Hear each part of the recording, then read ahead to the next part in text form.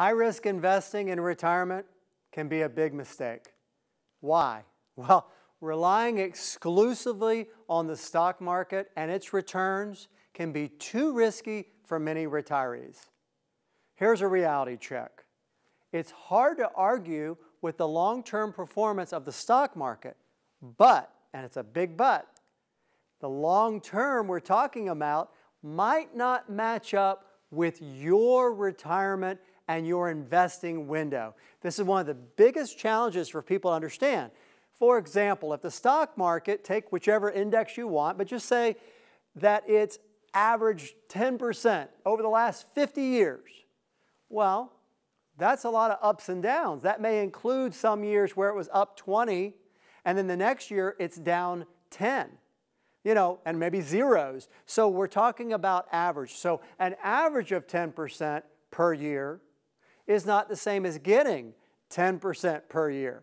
So to rely on the stock market for our income and that it's going to sustain what we draw by virtue of these nice and pretty annual average returns, well, they're called average returns for a reason. They're not predictable, they're not necessarily consistent, and we've seen this many times over in the last 2 decades where we had a strong market period followed by a downturn. Now, if I say, well, don't put all the money in the stock market in retirement, what else do you do?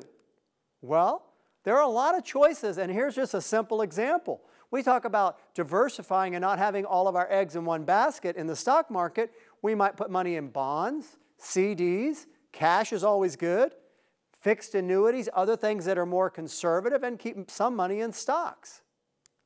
The takeaway is this: downshift your risk as you approach retirement and build a plan for your needs. Maybe not necessarily what you want, but what you need. We all want growth. We all want endless growth, right? But at some point you have to get off the ride, or at least partially off the ride. You don't want to have all the money you're relying on for income in the stock market. Do that, and you'll plan stronger. If you would like more information about the topics and our guests featured in this series, please visit our website at PlanStrongerTV.com. Also, if you have a question you would like David to answer, please send it to questions@PlanStrongerTV.com.